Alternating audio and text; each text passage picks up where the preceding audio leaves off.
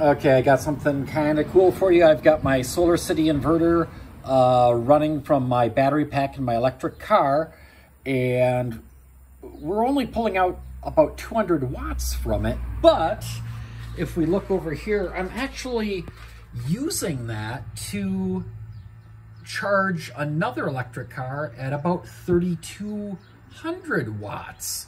And the rest of the electricity is coming from the solar panels on the roof. So kind of using this car to charge that car, but actually most of the power for it is coming from the solar up on the roof here. But we're actually all running in a off-grid mode. If you look at my main circuit breaker is off. So this is certainly one way that you can use grid tie micro-inverters in a blackout situation. You need something else to power them up with. In this case, a inverter powered by another car. And yeah, I know I still got some stuff I got to do there. This is just a test.